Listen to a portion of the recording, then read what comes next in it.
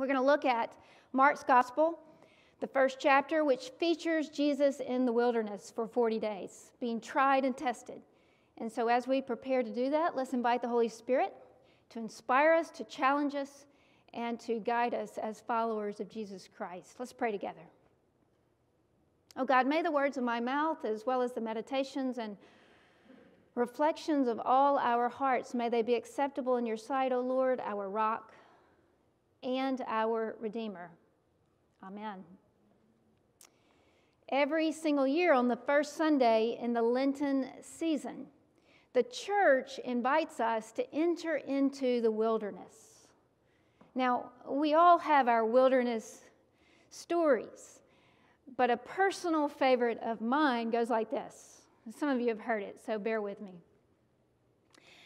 My birthday was coming up, and it was my 30th birthday, and I wanted to celebrate that milestone with a desert backpacking trip. And so I signed up for a trip, a desert 14-day trip in Moab, Utah. Now, it was a guided trip, and at the end of it, we were giving the option of doing a 72-hour, a 3-day solo camping experience. Now, this would have been 3 days and 2 nights. And I signed up because they had professionals there, and from a distance, they would guard you and make sure you were safe and secure. And here's a picture from that trip from long, long ago. You'll see my solo campsite with my sleeping bag there. I had a beautiful view. It was just spectacular. And I was having a wonderful time until the sun went down. And if you know anything about the desert, when the sun goes down, it can get pretty cold, right? And so I climbed into my sleeping bag and laid down and waited for the night to fall. And what is it about the wild beasts and those so-called inner demons that come out in the dark of the night? So as the stars came out and the skies grew darker, my eyes got heavy and I began to fall asleep, but I was suddenly startled. I saw something moving, and it was furry. And when we were eye to eye, I have to admit to you that I flinched, and I slinked down into the bottom of my sleeping bag, and I screamed into it. It was a mouse. But you know, when you're eye to eye with a furry wild beast, and you're lying on the ground on your back, it is pretty startling. But I untwisted myself in my mummy bag, and I collected myself and tried to gain my composure and started breathing, trying to calm myself down.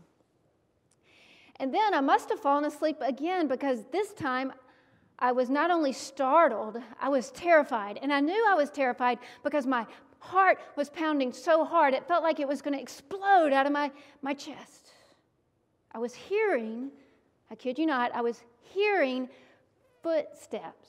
And they were getting closer and closer and closer, and then they went away. But then I would hear them again. Those footsteps would grow closer and closer and closer. And I was very afraid. And I didn't know what to do. So I did what I do when I'm afraid and I don't know what to do. I came up with a plan, a 3-part plan. And the first plan was I was going to get up and investigate, see what was going on. The second option for me was to play possum. You remember playing that as a child? I was going to play like I was sleeping. And the third option was I was going to play dead, stone cold dead. I went with the third option. Door number 3, ding, ding, ding. And I tried my best to stay calm and still and not move a muscle. And then I had this eureka experience. I mean, it was a discovery of revelation, because I realized those aren't footsteps. What was happening had to do with this. Recognize it? It's a sleeping bag. My sleeping bag is made out of some kind of synthetic nylon fabric. And you remember, it's cold outside, so I would have had this bag wrapped around my face.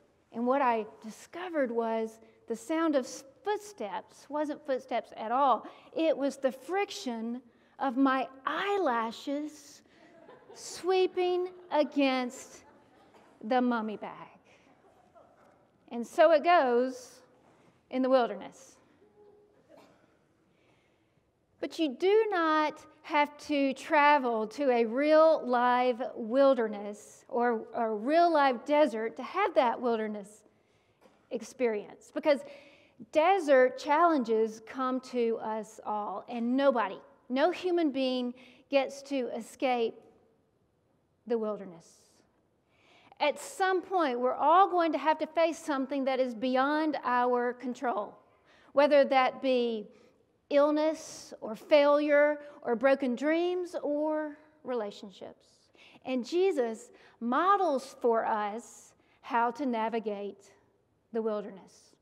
We're in the first chapter of Mark's gospel when he is just been baptized. We hadn't gotten very far along in Mark at all.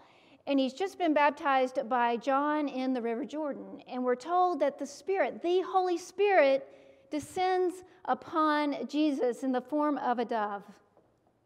And then a voice from the heaven says to Jesus, "You are my Son, the beloved. With you I am well pleased." And immediately, we're told, the Spirit leads Jesus into the wilderness. And the actual verb here is the Spirit. The same Spirit that has baptized Jesus drives, that's the word. This same Spirit drives Jesus into the desert where he will be tested and tried for 40 days. And I get it. I get the word here, drive, because who in their right mind would go there willingly? Spiritually speaking, the desert is where we battle temptation with a capital T.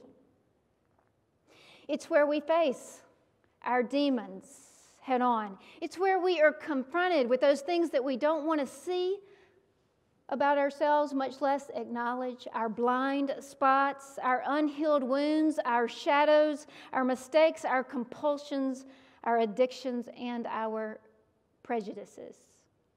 You know, it has been said that before the truth can set you free, it tends to make you miserable.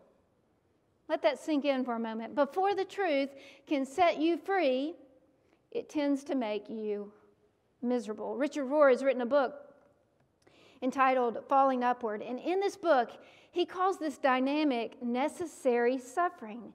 Rohr explains in his book that we cannot engineer, we cannot plan our own spiritual enlightenment. We can't do that. Most of us have to stumble and fall so that we will finally get out of the driver's seat for a while. Otherwise, we'll never learn how to let go of control and let God guide us. Which is easier, to be God or to love God? To control people or to love people? To own your life or to love your life? The real temptation for Jesus, the temptation for us as followers and disciples of Jesus, is who will lead us? Who will lead us? Will we be led? Will we be led by our own powers? Will we be led by the powers of this world, or will we be led by the power of God? Look at all the powers lurking in today's wilderness story. We have the power of Satan. We have the power of those wild beasts. And then Mark saves the best for last. We have the power of the angels. And we're told that while Jesus was in the desert, the angels waited upon him. They cared for him. They ministered to Jesus. Now, the translation that I think is most apt is the angels served Jesus in that crucible of fire. And then Jesus exits the wilderness. He leaves the desert and he is prepared. He has been made ready to lead. He's been made ready to begin his ministry, his public ministry in Galilee, which will lead to the cross and then to the resurrection.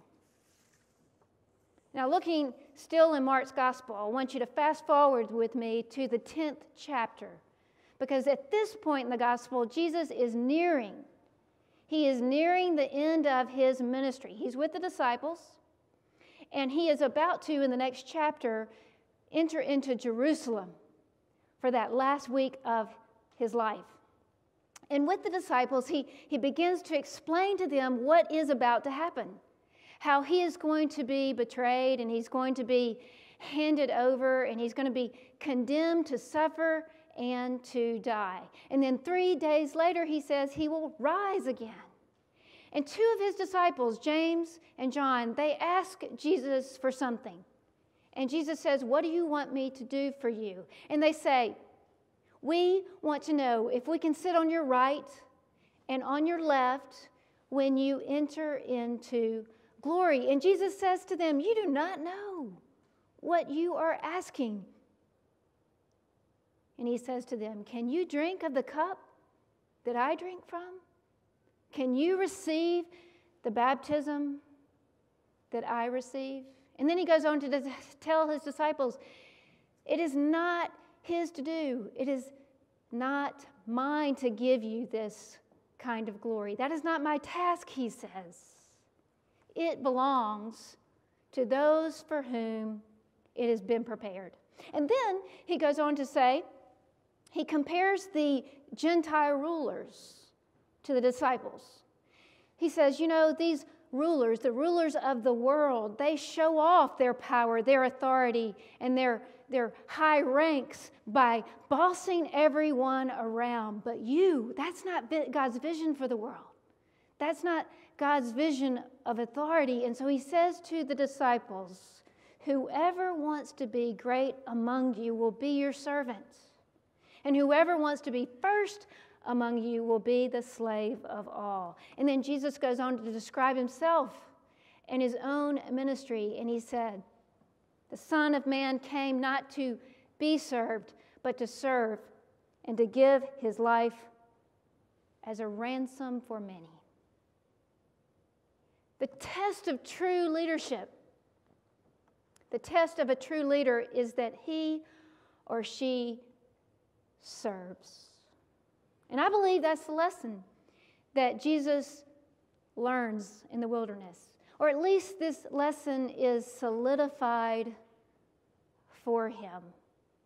Because it is the temptation and trial of all time. And the temptation in the wilderness has to do with power. And true power, God's saving power, happens when we human beings relinquish of that power, letting God be God, allowing the Holy Spirit to lead us even into those places we would rather not go.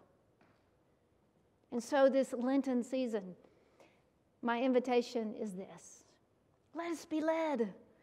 Let us be led by the Spirit, by that same Spirit that baptized Jesus and drove him into the wilderness.